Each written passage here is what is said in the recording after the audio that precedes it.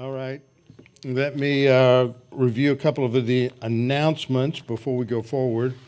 Registration for Schaefer Seminary courses ends tomorrow, which is the 21st, I believe, yes, and it ends tomorrow. And then our annual congregational meeting is scheduled for February the 6th, immediately following the morning worship service, and then it's good if everybody comes, but we need to have 50% quorum, that is 50% of our members here. So if possible, if you are a member, please plan to be here so we can go over all the information. The Word of God is alive and powerful, sharper than any two-edged sword, piercing even to the dividing asunder the soul and the spirit and the joints from the marrow, and is a discerner of the thoughts and intents of the heart. All Scripture is God-breathed and is profitable for doctrine, for reproof, for correction, for instruction in righteousness, that the man of God may be equipped, thoroughly furnished for every good work. Jesus prayed to the Father, sanctify them in truth. Thy word is truth. For the grass withers and the flower fades, but the word of our God shall stand forever. Before we begin our study this evening, let's take some time for silent prayer to make sure we're in right relationship with the Lord and confess sin if necessary. And after a few moments of silent prayer, then I will open in prayer. Let's pray.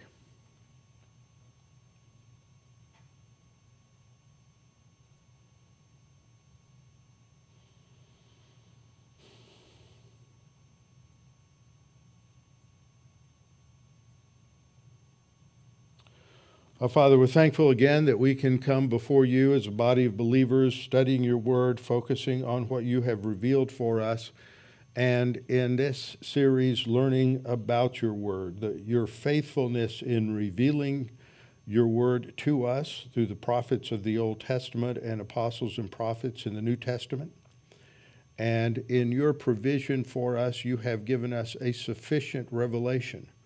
May not answer all of our questions. It might not deal with everything that we think we need to know, but it provides us with everything that we do need to know in order to handle the issues of life.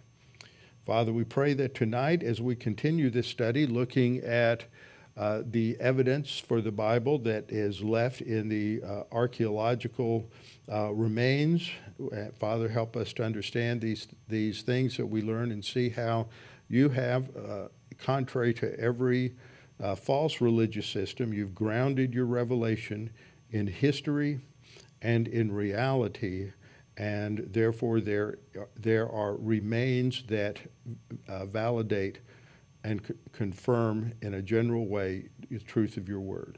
We pray this in Christ's name. Amen. All right, what I want to do tonight and next week is to go through several things, focus on a couple of key ones that are important in terms of biblical archaeology. And it's interesting because as I was looking back through what I taught some almost not quite 20 years ago, about 17 years ago, I realized that back then I had never been to Israel.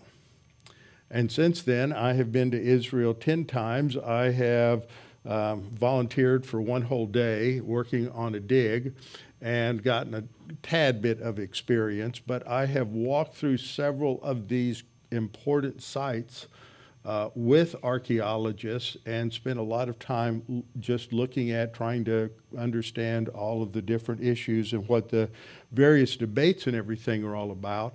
And it just makes a huge difference once you have gone there and actually walked on these sites.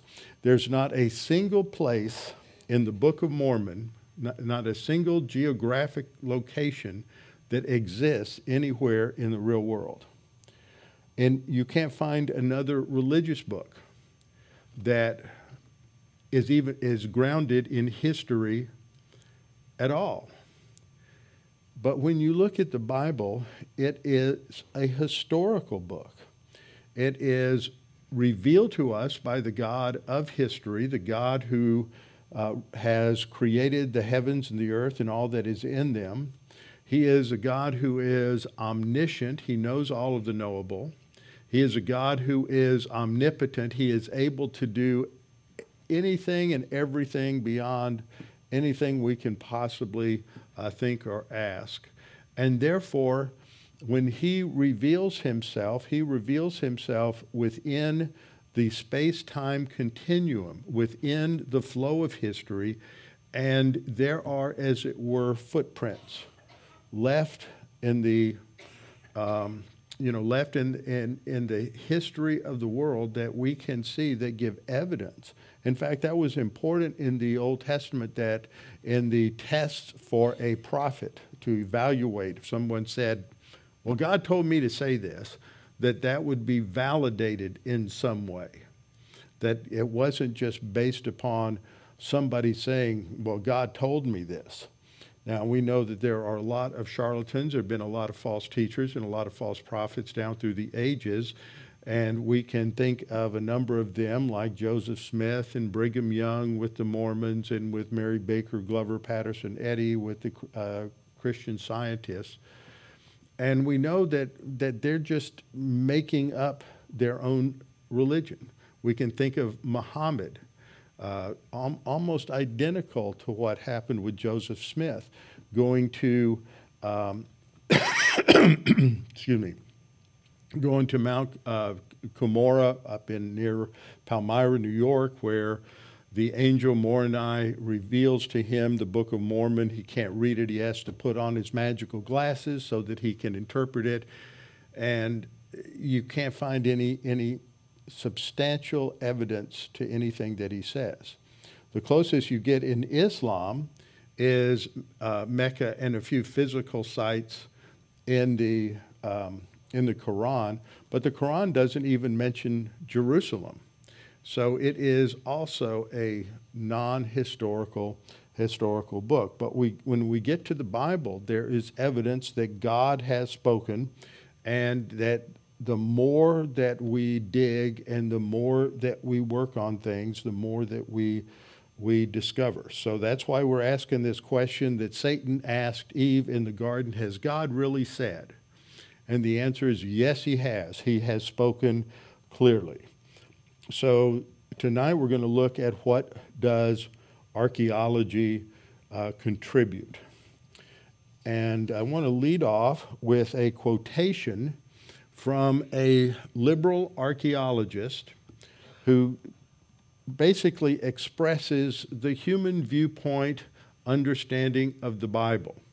And this is the kind of thing that you will hear from people with advanced degrees, PhDs, maybe multiple PhDs, and some of them are archaeologists, and they've worked in Israel, and they seem to have the experience. And what they discover or fail to discover makes the headlines. But when you look at the work of people, like the work of the Association or Associates of Biblical Research, ABR, you can write that down, Associates of Biblical Research. They have a journal that they publish called Bible and Spade. And it is not an overly technical journal like Biblical Archaeology Review or Biblical Archaeologists, which are of a more liberal slant. Bible and Spade is much more foundational, and those folks take the Word of God as the inerrant revealed Word of God, and so they tend to find things right where God says they were in the time period that God said they were. And the trouble with many archaeologists is that they have skewed the timeline. And then if you've skewed the timeline and you say, well, Moses lived in the 12th century, in the 1100s, and you go to the 12th century and you don't find any evidence of Moses or the Jews being in Israel, in Egypt or anything like that, then you've confirmed your prejudices. But if you look in the right place, which is the 15th century, actually I said 12th century earlier, the 1200s and the 13th century is the liberal view of the Exodus. If you look in the 15th century, there's evidence. And people like Doug Petrovich, people like the archaeologists that work with ABR, a number of others, are discovering the evidence of Israel being in Egypt at that right and appropriate time. So in this quote, this archaeologist says, archaeology did not illumine the times and events of Abraham, Moses, and Joshua. Rather, it helped to show that these times and events are largely unhistorical. The more we know about the Bronze and early Iron Ages, the more the biblical portrayals of events in this era appear to be a blend of folklore and cultural memory, in which the details of historical events have either disappeared or been radically reshaped. The stories are deeply meaningful, but only occasionally historical. Archaeological research has, against the intentions of most of its practitioners, secured the non-historicity of much of the Bible before the era of the kings. And that's just a lie in every sentence. It's just not true. So we have to understand the other side of that story. There have, in fact, been a vast number of archaeological discoveries over the years that have demonstrated that the conjectures of those, like the writer of that paragraph, that indicate the uniqueness of the Bible, and the authority of the Bible is with foundation. So what I want to do is basically look at three things. The first two are on this slide, the third one's in the next slide. The first one is the role of archaeology in biblical study and validation. So the archaeology can't prove anything for anybody. In archaeology in any era, all it can do is give evidence of certain things. There has to be a general historical knowledge in order to put things together and to see that. So the role of archaeology is not going to prove the Bible, and we'll talk about that in a minute. Second, we're going to examine a number of key discoveries this week and next week. And we could spend a lot of time on each one of these. I'm going to spend 15 or 20 minutes, maybe a little more, on Jericho as we get to the end tonight, because that is considered the most significant challenge to biblical veracity that's out there. So that's the most important. But there's so many things that are coming up that we need to know where can we go to find information, and whom can we trust. So I've got three people here that I find very trustworthy, and I know each of them personally. Of course, you all know that I've known Randy Price for over 50 years, and long before either one of us had a clue as to what we were going to be doing. And I have known Titus Kennedy for probably a good 10 years at least. I know his father, Todd Kennedy, who was the founding pastor, I think, of Spokane Bible Church, just a very good Bible teacher. Some of you know Todd. I know there's a couple of people here that were in a Bible study that he had, right, back at Washington State. You guys weren't in that? Okay, I thought you were. Yeah, there were quite a few that went through Bible studies that he had. He was in graduate school studying veterinary medicine at the time, and then he went on to Dallas Seminary, and his son has gotten an excellent education, got his PhD in archaeology from the University of South Africa, and he's published 2 books, Unearthing the Bible, 101 Discoveries That Bring the Bible to Life, and in March of 2022, in about just under 2 months, they're going to release his second book, Excavating the Evidence for Jesus. So that's Titus. I skipped over Randy. Randy's got a couple of books on archaeology. One he wrote with Wayne House, and it's called the Zondervan Handbook of Biblical Archaeology. And then he wrote a book that came out in the 90s called The Stones Cry Out. So it's not as up to date. And when I look on my shelf and compare some of the things that I've learned in the last 15 years going to Israel with what were in these books I bought in the 70s and 80s, I realize that they are in many ways dated because there's been so much either added to what was known at that time or more has been discovered. One of those examples is Sodom and Gomorrah. The sort of the traditional location is at a place on the east side of the Dead Sea at a place called Bab Edra, and there are a number of people who still hold to that site for some very good reasons. And Randy Price holds to that still. He always takes his, often takes his tour groups when they go to Jordan. They go down, and it's quite a hike to get down into that area. But they usually go there. And Bryant Wood, who I'll mention tonight when we're talking about Jericho, who is now retired. I think he has some form of cancer and had to retire from the Associates of Biblical Research, Bible and Spade. But he did a tremendous amount of work, and he does not accept this new site. Now, there's a discovery of a new site, the name of which always escapes me, but it is on the northeast corner of the Dead Sea.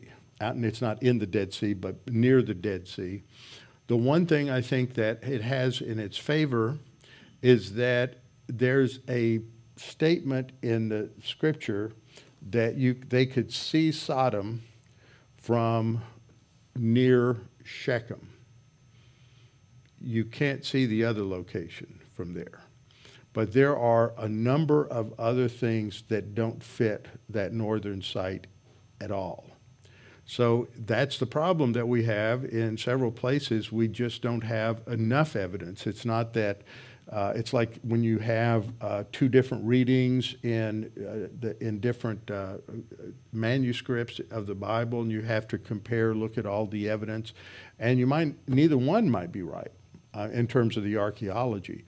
So whereas I included a lot about Sodom, the last time I taught this, that's all I'm going to say about it right now, because I think it's still up in the air in terms of the debate that's going on there. So Randy's got his book, The Stones Cry Out, which is quite good, and then Joel Kramer. Now I met Joel about almost 10 years ago by email. He was supposed to guide me into Samaria at that time, and then at the last minute he got called in for an interview for his visa, so he had to cancel. But he said, I have a guy I know here that's also in the graduate program, and he'll do a great job. And that was Andrew Cross, and Andrew did a great job. And his father's John Cross with Good Seed, which I never even connected that with the last name. Cross is not exactly an uncommon name, and so that was great to see him. And those three men, Titus Kennedy, Joel Kramer, and Andrew Cross, were all studying in Israel at the same time. And both Andrew, when I met him in 2012, and Joel, when I met him in 2014, told me that they were the only ones that they really trusted to stick to the Bible. And the problem is that young guys who believe the Bible go over there, but they don't know enough. And they get overwhelmed by the liberal views of their unbelieving Jewish professors at the Hebrew University or any of the other universities that are there that do provide a great education, but their presupposition varies. You know, some do believe the Bible generally is accurate, like the Mazars, both father and daughter, have discovered a lot of things in Jerusalem. They've discovered what is believed to be the king's palace, David's palace in the old city of David. They've also discovered what they believe to be some of the other areas that are mentioned in the city of David. And a lot of artifacts. They've discovered the wall that was built by Nehemiah. And all of these things just give general confirmation to the historicity of the Bible. But there are a group of archaeologists that are referred to as minimalists, and these minimalists reject the whole assumption that anything in the Bible is true, like the quote that I gave you. And yet there are, for example, for a long time, the minimalists would say there's absolutely no evidence that a David ever existed, no evidence that an Abraham ever existed.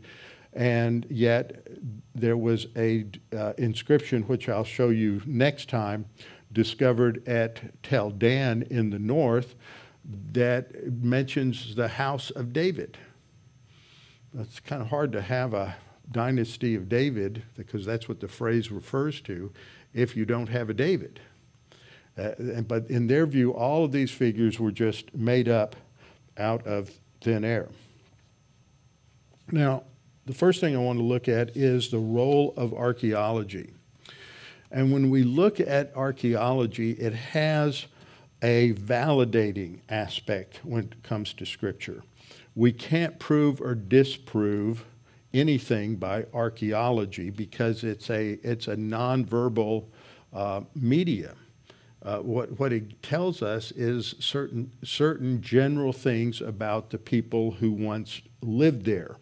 We can't use the word proof because the word proof has the idea of that you have proven the Bible to be true. How would you prove it to be true? You prove it to be true by appealing to some higher law. Well, is there a higher law than God? No. So using a word like proof is an erroneous concept. It's validated. We have seen, I've talked about Qumran, and we'll come back. I'll say a few more things about Qumran when we talk about how we got the Bible, the transmission of the text. But when you look at Qumran, and you look at other discoveries like those at Ebla and some of the other locations, it talks about people who have the same kind of names as the people in the Bible. They dress the same way. They have the same kind of customs. In fact, it helps us to understand some of the things, some of the customs in the Bible, some of the things they did, and the Bible doesn't always explain that, but we come to find out that these were common in the ancient world. So it gives us a confirmation that what the Bible is describing in the way people lived in the second millennium or in the third millennium BC, that's the period between 3000 BC and 2000 BC, conforms to what we are finding. And if you hold to liberal views saying that none of the Bible was written until after the return from Babylon, after 538 BC, then how would people, because they didn't have all the archaeological evidence like we do, how would people in 500 years before Jesus know how people lived and wrote and what their customs were 2,000 years earlier? But when you go back and read Genesis, the way the patriarchs lived, some of their customs are exactly what we find in various archaeological discoveries. So we don't prove the Bible in the sense that we would prove something in a science laboratory, but we can validate and verify certain claims that the Bible makes or in the way it describes the culture and history at the time. In John chapter 3, Jesus is talking to Nicodemus, and he says, "If I have told you earthly things and you don't believe, how will you believe if I tell you heavenly things?" He's setting forth an argument that if the things that he talked about that you could verify by looking around and seeing the physical things and confirming it that way, that would verify that what he said about the things you couldn't see and prove that was also true. Because when Jesus spoke, when he spoke about earthly things, you could confirm that. And so Jesus said, if I've told you earthly things and you do not believe, how will you believe if I tell you heavenly things? In Mark chapter 2, verses 5 through 7, we see an example of this when Jesus heals the paralytic. He's in Peter's house, and there's a big crowd in Capernaum that's surrounding the house, and these men have brought their friend who's paralyzed, brought him to the house, and they can't get in, so they go up on the roof, and they pull back the roof, and they lower him into the room so that Jesus will heal him. And when Jesus heals him, he also says to him, son, your sins are forgiven you.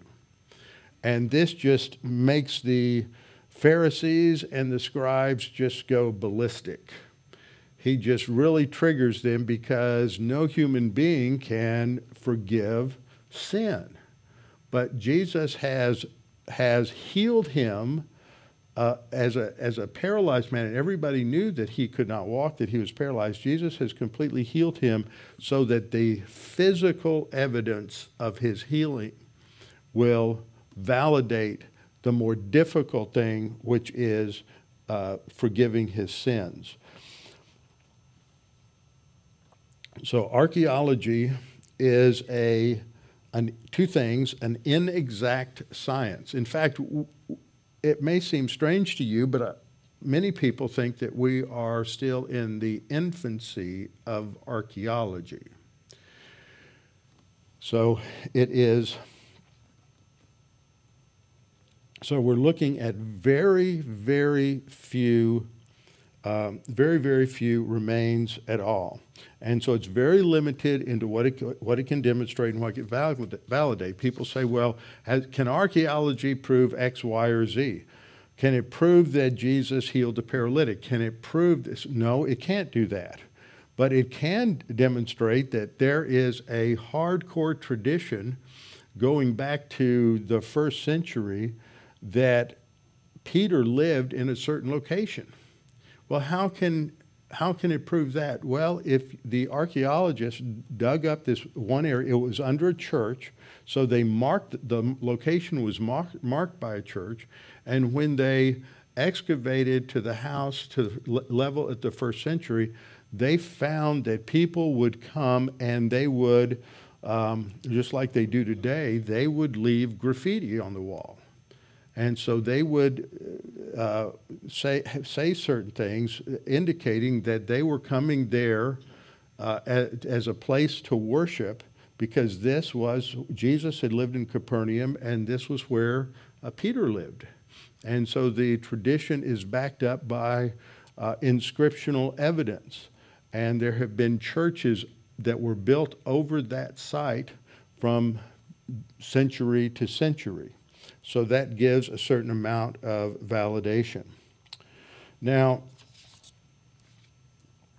one way to illustrate what archaeology does is, let's say you go to the store and you get one of these, you find a box, or no, you don't go to the store, but let's say you find a box and it's got a picture on it, it's a jigsaw puzzle, and you open the box and there's only 10 pieces, but it's a 5,000 piece jigsaw puzzle. Now, if all you have is those 10 pieces, you can't figure out a whole lot about how they fit into the puzzle. You don't even know what the picture is unless you have the box top that gives you the picture of the puzzle. And then if you have that picture of the puzzle, you can take those 10 pieces and you can figure out where they go in that puzzle. And because you have that puzzle, that's your absolute reference point. It gives meaning and significance to the different pieces. And that's a lot like archaeology and the Bible. The Bible gives us the overall narrative, tells us the story, tells us what is going on, and that gives meaning to the things that are found in the archaeological excavation.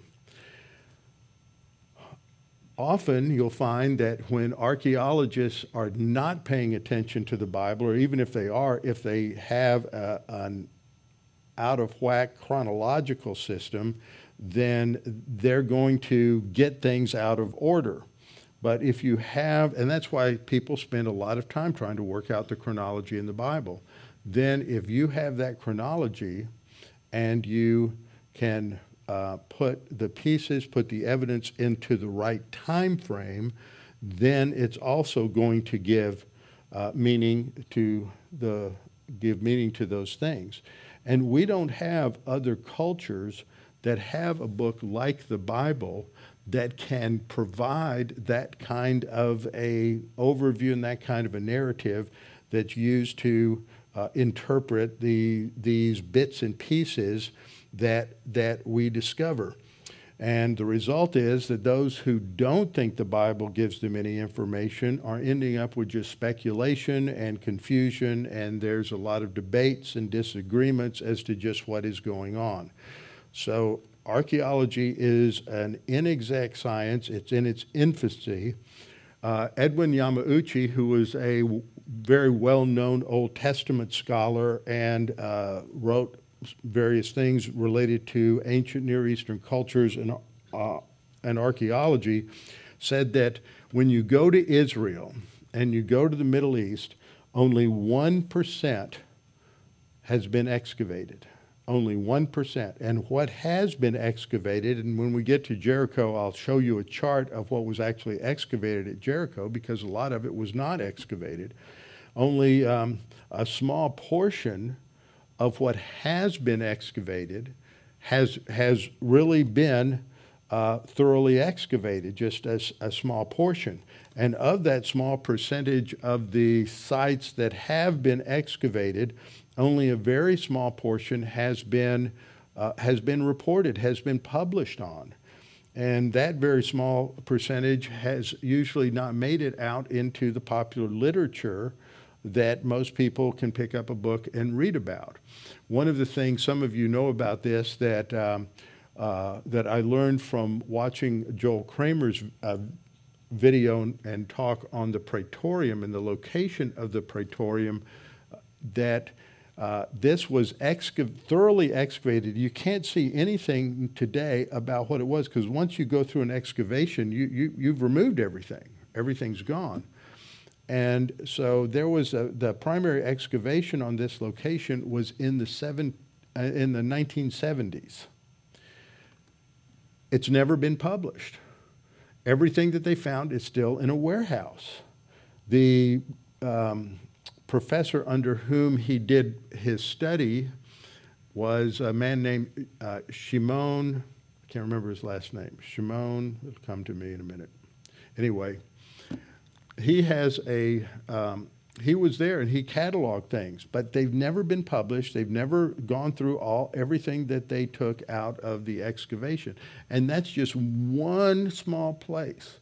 So when you think of how many other digs there have been and how much has been, has to be cataloged, and I know that Randy's still working on a lot of stuff that they excavated out on the Qumran Plateau. So the amount of stuff that we've discovered archaeologically is just minuscule compared to the amount that is still under the ground.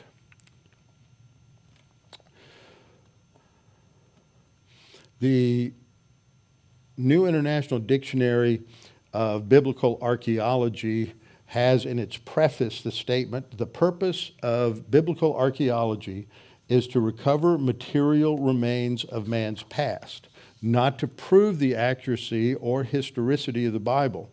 Nevertheless, it's important to note that Near Eastern archaeology has demonstrated the historical and geographical reliability of the Bible in many important areas. By clarifying the objectivity and factual accuracy of biblical authors, archaeology also helps correct the view that the Bible is avowedly partisan and subjective. It is now known, for instance, that along with the Hittites, Hebrew scribes were the best historians in the entire ancient Near East, despite contrary propaganda that emerged from Assyria, Egypt, and elsewhere." In the 19th century, there were those two men, Julius Wellhausen and Graf, who set forth a theory called the documentary hypothesis, which I covered 2 or 3 lessons ago. And that view argued that one of the primary reasons that they substantiated it was they said that Moses could not possibly have written the Pentateuch because they weren't writing at that time. And they didn't have law codes like that at that time when Moses allegedly lived. But they did, since not long after that, they discovered the Black Stele, which contained the cuneiform law code of Hammurabi, who predated Moses by 300 years. And since then, you have these other discoveries at Ebla and Bogazkoy. In 1927, up to 1927, liberals were saying, well, the Bible just made up the Hittites. Nobody ever heard about the Hittites. There's nobody in the ancient world that ever names the Hittites. The Hittites are a figment of the Bible's imagination. And then in 1927, they discovered Bogazkoy, which was in Turkey, in central Turkey, and that was the capital city of the Hittite Empire. And so there have been numerous other things on a much smaller scale that have been true. On the article in Archaeology in the Unger Bible Dictionary, they state that the creation and flood epics that were discovered in Assyria and in Babylon were edited in his day and have descended to us in the form that they took under his reign, that is the reign of Hammurabi. They date from about 640 BC, and they were found in the library of Ashurbanipal, a Syrian king at Nineveh. I learned something in my Hebrew class not long ago as we were going through Jonah, that, you know, Jonah's the guy who didn't want to go to Nineveh because he hated the Assyrians, and so he got on a boat and he was going out headed to Spain, Tarshish, and eventually God sent a storm. The sailors threw Jonah overboard against their own protest, but Jonah said, no, throw me overboard. And God brought along a great fish. So Jonah turns to God in repentance. The fish vomits him up on the shore, and he goes from that fish to the next fish, because the root meaning of Nineveh is fish. So that's just one of the many ways God inserts a lot of humor in the text. You could subtitle Jonah from fish to fish. So at Nineveh, that was also the capital of the Assyrian Empire. They discovered Hammurabi's Black Stele from the city of Ur of the Chaldees, and it was in both the Semitic and Sumerian languages. That way they could translate the Sumerian. Hammurabi is famous in a large part for his Code of Laws, which was discovered in 1901 to 1902 by Jacques de Morgan at Susa, which is in the area of Iraq, where it had been carried by Elamite raiders. The famous code offers interesting parallels to Pentateuchal laws, preceding them by at least 3 centuries and adapted to an urban irrigation culture in contrast to the simple agrarian culture in Palestine. And then one last quote here by Nelson Gluck, who was no conservative, and he's considered one of the greatest biblical archaeologists of the 20th century, said that all that I have ever said is that in all of my archaeological investigation, I have never found one artifact of antiquity that contradicts any statement of the Word of God. So what have we learned as we have looked at archaeology? Well, first of all, let's look at creation. In the excavation of Nineveh and the library of Ashurbanipal, his dates are 668 to 626 BC, they found a set of 7 tablets called the Creation Epic. And the Creation Epic listed 6 days of creation and 1 day of rest. Also, they found the Babylonian creation epic, which is known as Enuma Elish. On the latter basis, people argue that the Bible just revised pagan myth. That's common view of liberal theologians. Well, the Bible is just imitating the pagans. They revised it, maybe made it a little more monotheistic, but it's this evolution of religion, rather than taking what the Bible says and said everybody who got off the boat with Noah was a monotheist. And what happened is over the generations, they got away from God and developed other gods and goddesses, worshiped nature, tried to create a globalist society, and God had to punish them and scatter their languages. So this scholar, A.R. Millard, states, all who suspect or suggest a borrowing by the Hebrews are compelled to admit large-scale revision, alteration, and reinterpretation in a fashion which cannot be substantiated for any other composition from the ancient Near East or in any other Hebrew writing. And it's fascinating. When back in 1978, I was an Old Testament Hebrew major, and so if you're an Old Testament Hebrew major, whatever field your major is in when you're in seminary, I think you had to take 5 electives. So I thought that semester biblical archaeology was being offered, and that was being taught by Dr. Ken Barker, who was the chief editor, general editor of the NIV translation over all the Old Testament committees. And on the front row, there was a guy named Steve Sullivan. Steve is retiring this year from 30 years of teaching at College of Biblical Studies here. Some of you know Steve. He's a pre-trib every year. And then next to Steve was Randy Price, and then I was next to Randy, and we sat right in front of the pulpit, like right there, with our tape recorders.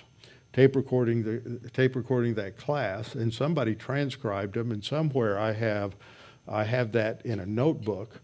But it's amazing, last time I went back to look at that in the late 90s, there were certain things like what I've just talked about with the Enuma Elish Gilgamesh epic. We had to read those through in class, but so much else it was dated. It's so interesting how these things change. There's so much discovery that comes along. We look at the Tower of Babel. Tower of Babel is often thought to have been the prototype or the original of these ziggurats, these stair-stepped pyramids that were found in the area of Iran and Iraq. And there also had some stair-step pyramids that showed up in Egypt, and then that same similar pattern showed up in Mexico and in Central America. And so it all goes back to the Tower of Babel as the prototype. And a monument describing the Tower of Babel was discovered in the region of the Ur of the Chaldees, which is further south than Babylon and down near the Persian Gulf. And it speaks of a king Ur-Nammu who was told by the gods to build a tower, and then they got mad and destroyed it and confused the languages.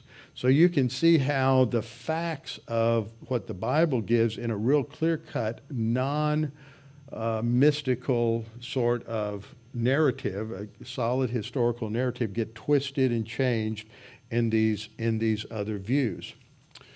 Now, the next person I want to talk about is Abraham, because Abraham is one of the key figures in the Old Testament. He is the one that God calls, makes a covenant with Abraham, promises to give Abraham the land on which he is walking, that he's going to take him to a land that God was going to give to him. And yet there's no extra biblical, really, information about Abraham. And so the liberal will come along and say that Abraham was simply just a mythological figure. He was just made up. So what do we know about Abraham? Well, Abraham lived some probably 2,200 to 1,900 years, somewhere in there, before Christ. He was like a Bedouin. He wasn't a Bedouin, but he had a nomadic existence. He had probably had a stable existence when he grew up in Ur of the Chaldees, but when God told him to leave his family, leave everyone behind, take Sarah, and he was going to take him to a land that he would give to him, Abraham left, and from that point on, Abraham did not own the real estate on which his feet trod. And he goes north to Haran, lives there for a while until his father-in-law dies, because he didn't really, or till his father died, he didn't really listen to God, and he didn't listen to God in his directions to leave his family behind. So he's got some family with him. He's got his nephew Lot with him. And so after, I believe it was his father or his uncle, after they died, then he goes south to the land that God has promised. And he comes down the mountain ridge, which is called the Way of the Patriarchs. And there was a trading route along that mountainous ridge. And he comes down, the first place he stops is at Shechem. And there he built an altar. And that's referred to several times in the Bible centuries later. This is where Abraham built the altar. So there was a record of that was kept. Then he left from there and he moved further south. And eventually he ends up down, and he settles for a good bit of time down near Beersheba. And he also went down to Hebron. And Hebron, there's also an area right there that was known as Mamre, M-A-M-R-E. And this is where the cave of the patriarchs is located. And later, Herod the Great will build this huge building around it to protect it. Now, the interesting thing is you have this building built by Herod. You have nearby a church that was built by the Romans, and the Romans built these churches at the They had pagan temples, and they built these pagan temples near or on these Jewish holy sites, and that marked them for us because they just didn't put them everywhere. So you had a temple to Zeus that was put on the Temple Mount, and you had a temple to, I believe it was a temple to Aphrodite that was put over the location of the crucifixion, which is where the Church of the Holy Sepulchre is built. You had another temple that was placed over the birthplace of Jesus in Bethlehem. But they didn't just build them anywhere and everywhere. They built them on those holy sites because they wanted to eradicate them, and they had built one here. So if you go back through the history, what you discover is that you go back century after century after century, there are records and there are structures that are built on those sites to commemorate them, and this was where the oaks of Mamre were. And this is later where Abraham will buy the cave at Machpelah that was owned by a Hittite who lived there. And this is the first piece of real estate that he had. So this is evidence that Abraham actually existed. This is where you have Abraham buried and Sarah, and you have Isaac and Rebekah, and you have Jacob and Leah, because Rachel had died elsewhere and she is buried near Bethlehem. So this gives us evidence. Then you have some other evidence related to Moses. I'm not even going to get to Jericho tonight. You have what's called the Moses inscription. Now, one of the things that I did, because I like to research with people I trust, is I asked Doug Petrovich, I asked Wayne House, and I asked Randy to give me a list of what they thought were the 10 most significant archaeological discoveries that validated the Bible. And most of them, I would say, of the 10, 6 were common to every list.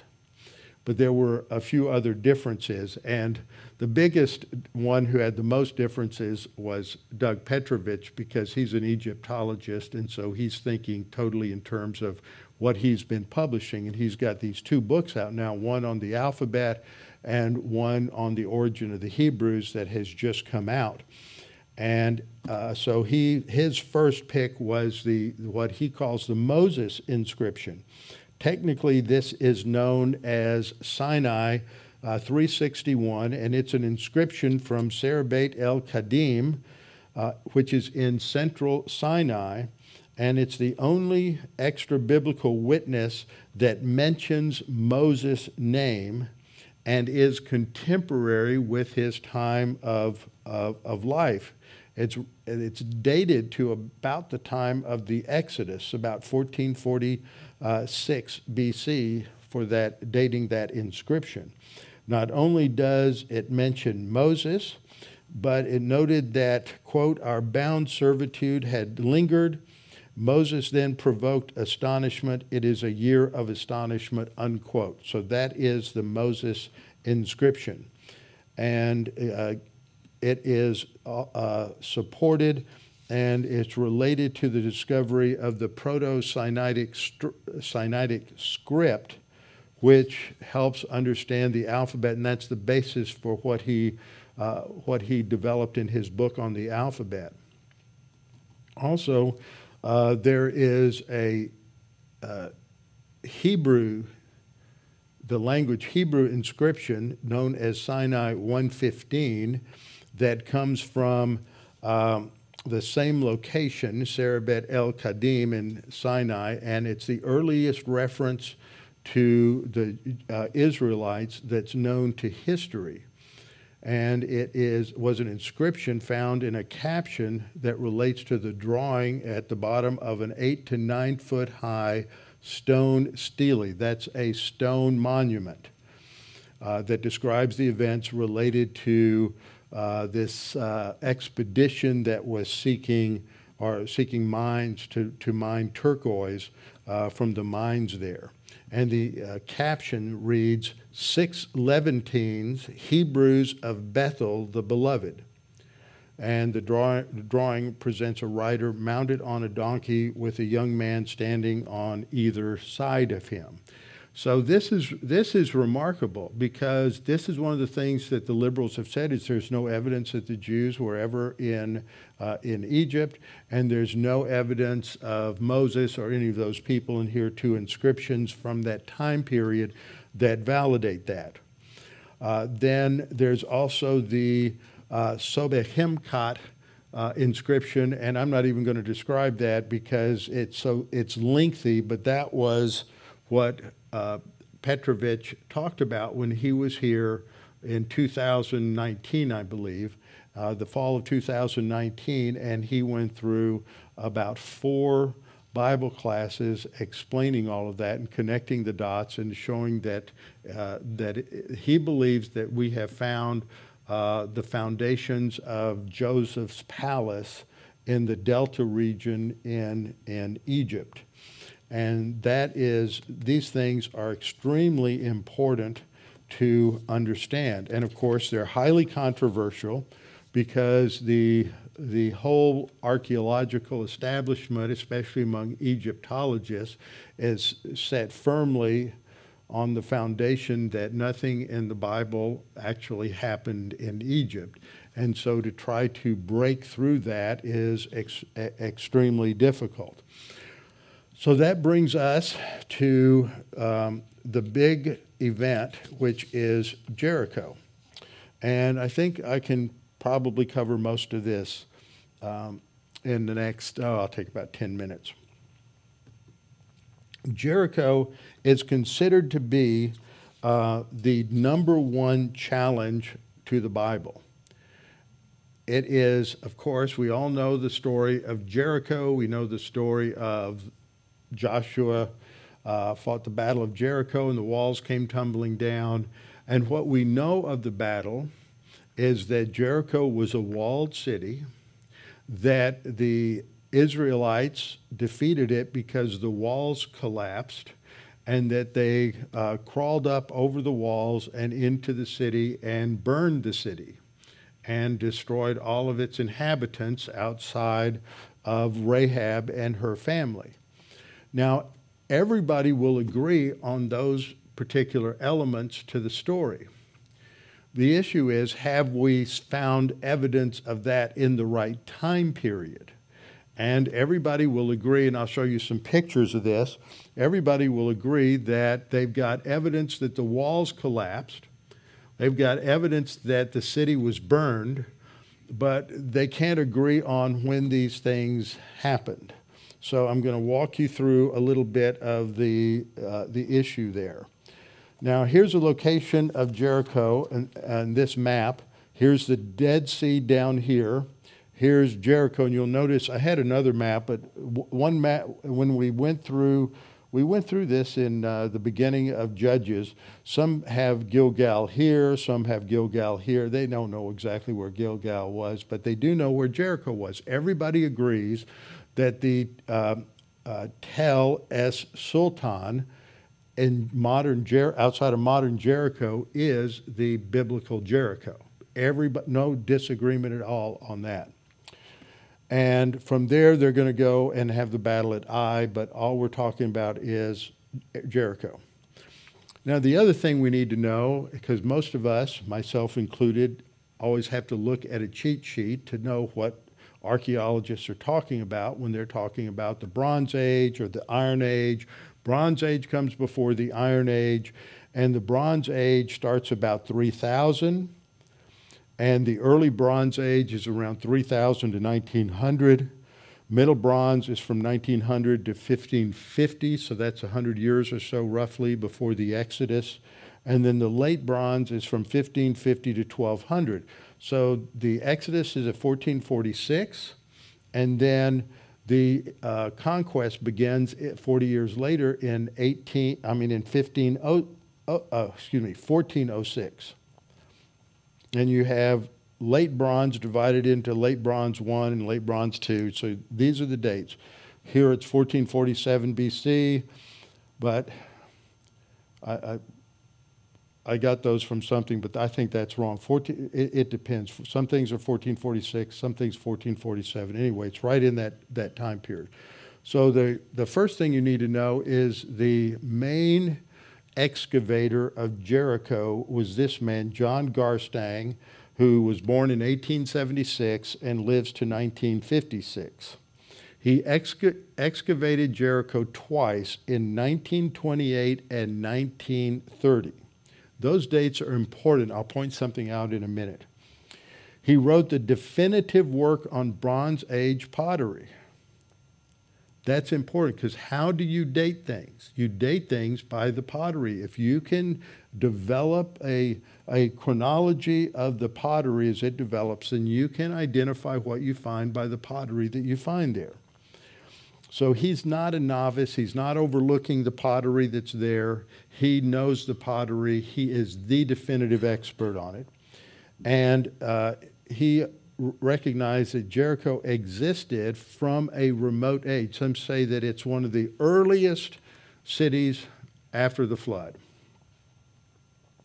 Now here is a map of, I've got a couple like this, a map of the Tel. And it's oval shaped, surrounded. You can see the blue lines here, which basically reflect where the walls are. It's all color-coded. The blue represents areas excavated by Germans in 1907 to 1909. See, the whole thing hasn't been excavated. That's what I'm pointing, just small areas. The yellow are the areas that were excavated by Kathleen Kenyon, 1952 to 58. And then the red areas are the areas where Garstang excavated in the early 30s. Now, what important event happened in the Middle East between the early 1930s and the 1950s? Israel's independence, the founding of the state of Israel. It's really interesting that nobody after 1948 ever found any evidence of Israel being in the land early on. They found no evidence of the conquest.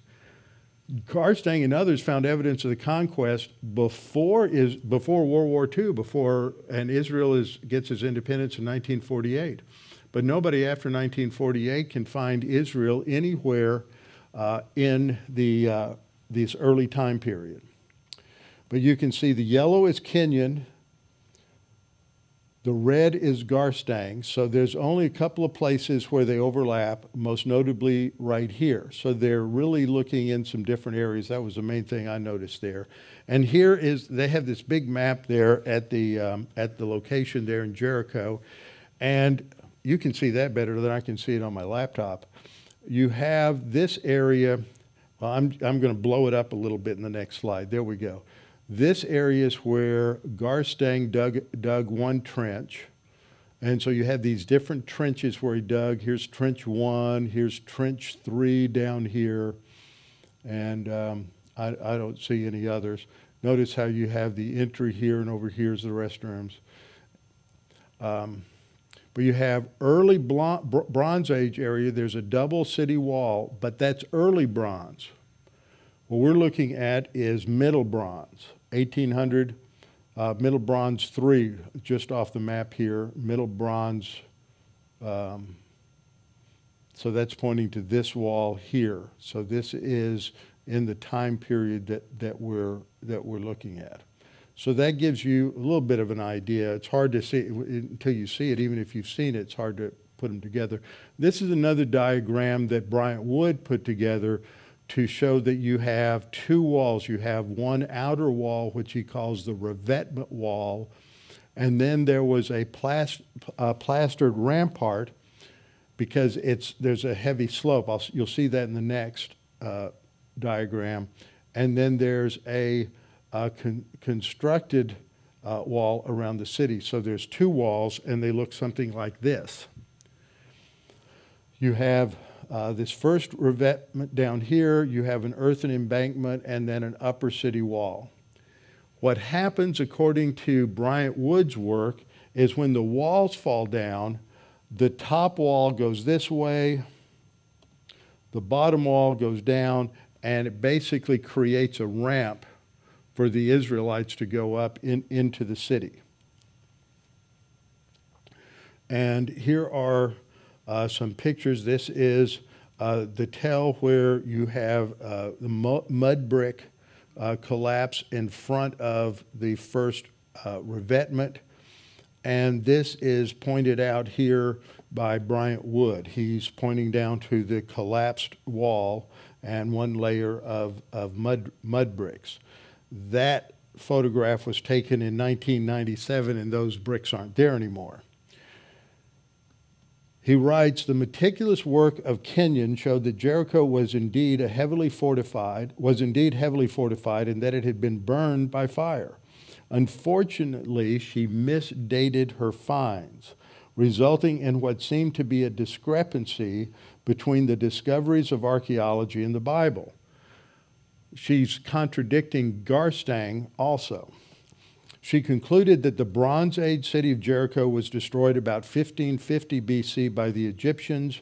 An in-depth analysis of the evidence, however, reveals that the destruction took place at the end of the 15th century, that's the 1400s, around 1406, 1407, exactly when the Bible says the conquest occurred. That's Bryant Wood, and he is a pottery expert. And Garstang was a pottery expert, and he's using all of Garstang's notes and confirms Garstang. Not only that, but after Kathleen Kenyon died, they discovered that a lot of pottery that she'd put in storage because it didn't fit her views. So it was, if the glove don't fit, you can't convict. Well, she made sure that if the glove fit, well, they were going to take it and hide it so nobody knew it. Another thing that was discovered by Garstang is this a middle palace that's located here, and they've just done a small amount of excavation, but it's believed that was the palace of Eglon. Remember Eglon in Judges chapter 2 and 3. So this is another picture of the revetment wall that's there. And you see two walls here. This is the revetment wall, and this is a much earlier wall that was back here in the back. Now, I was looking at these pictures, and in this one, you can't see it real well in the picture, but you can see the stratified layers down below where they've excavated. And then in this area, you see the bottom of a tower. But the interesting picture is this one. Unfortunately, because of the lighting, I couldn't get as much light in there as I wanted. But if you look closely, you can see this strata right in here. It was only about this deep, but it's black, it's charred. It shows that there had been a fire. And you can trace it. It goes all the way up here and around the corner, and so it's all through here. And that's where they base the evidence of the fire. So when you look at the data, and you can go out and Joel Kramer, when he first went to Israel, he tackled this because it was the biggest problem facing biblical credibility. And his background was he was a video journalist. So he decided to do a film on this. He was studying, he worked with Bryant Wood on Jericho. No, I don't think he worked at Jericho. He worked with him on other sites. And so he put together a very good video called Jericho Unearthed. And you can get on YouTube, and you can put in Joel Kramer, archaeologist, and you can find just a whole bunch of his videos. You can go to his website, SourceFlix, and you can see a number of videos there. You can look at the full version of Jericho Unearthed, and there's a couple of things where they've had interviews about it that are also up on YouTube. And I didn't connect the dots on Joel's name for a long time, but from the first time I went to Israel, I had his video, and I had ripped it and put it onto my laptop. And after we would leave Bet Shan and we would drive south, I would put on my earphones and watch that video and read Bryant Wood's article. We weren't going to Jericho, but I would talk about it because we could see it 10 or 15 miles away, and I would talk about this. And that is a great explanation. And he's done a tremendous amount of work there. So like I said, each of these things I'm talking about, you could write whole books about. You could talk 2 or 3 hours about them, but I just want you to get a basic summary of the evidence that is there that substantiates what the Bible says. So next time we'll come back, look at more of the ones. We got to have about 8 or 9 other ones for the Old Testament, and then we'll look at 3 or 4 that are important for New Testament studies. Most of these are just various inscriptions and discoveries, for example, of Caiaphas's ossuary, demonstrating that these were real historical people. Father, we thank you for the fact that you have left these evidences there to be discovered, to validate what you said in the Word. And each year there are more important finds that are discovered. And Father, we're just thankful that these things just give us evidence that the Bible is precisely what you say it is. And we thank you for these things. In Christ's name, amen.